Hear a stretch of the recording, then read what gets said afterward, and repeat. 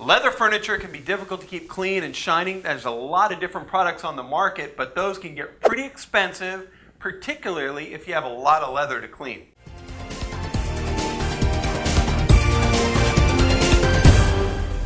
So here's a great homemade recipe for leather cleaner that not only cleans, but also conditions your leather to keep it healthier.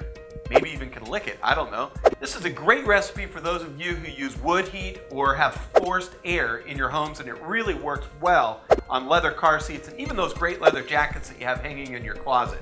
The recipe is pretty simple. You just need a 1/4 cup of olive oil, 1/2 cup of regular vinegar, a spray bottle. Just mix the two ingredients together in your spray bottle and shake it really well.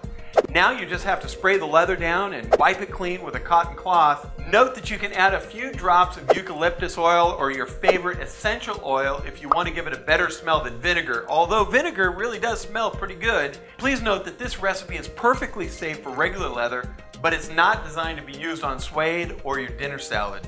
Now, if you want today's awesome rates, give us a call. We'd be happy to share with you, give you a free consultation, and let's set up an appointment. Thanks for joining me. See you next week.